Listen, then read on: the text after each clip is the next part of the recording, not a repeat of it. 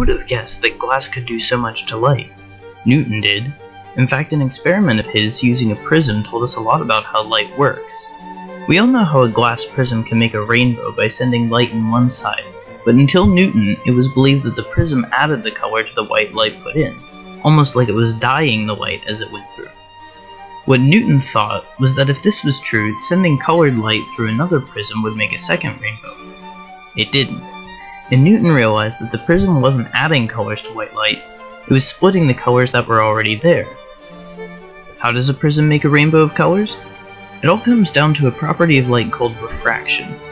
While reflection is light bouncing off of something, refraction is light passing through something. Remember, light is a particle that moves in a wave, and depending on how quickly it goes through the wave motion, a measurement known as wavelength determines the color we perceive.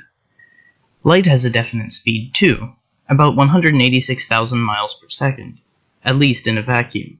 In air, light is actually slightly slower, in water even more so, and in diamond, light can move at 40% of its regular speed.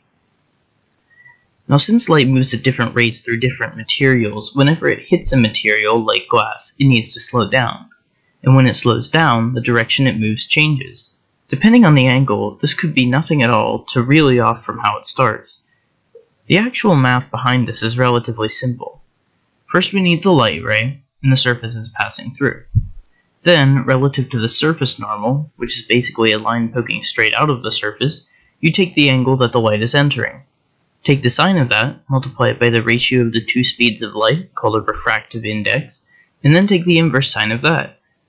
What you get is the angle of light on the other side. This is also known as Snell's Law, worked out by Willibrord Snellius.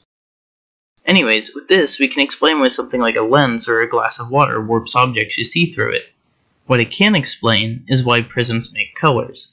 At least until you add one more rule.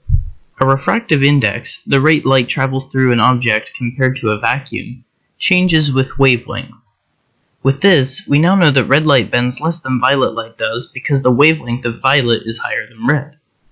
Just like how you can calculate the angle light will bend through the other side of a prism, you can find the refractive index if you know the angles that the light enters and exits an object.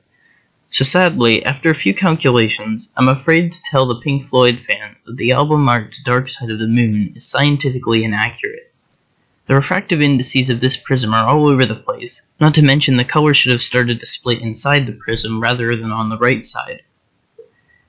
Now all this math about refraction is useful in helping us make lenses and explaining why cameras have color fringe in their images, but do color splitting properties of prisms see any real use? The short answer is yes. Ever see a CFL? The light it makes looks like it's white, so clearly, as we've learned, it must emit all the colors, right?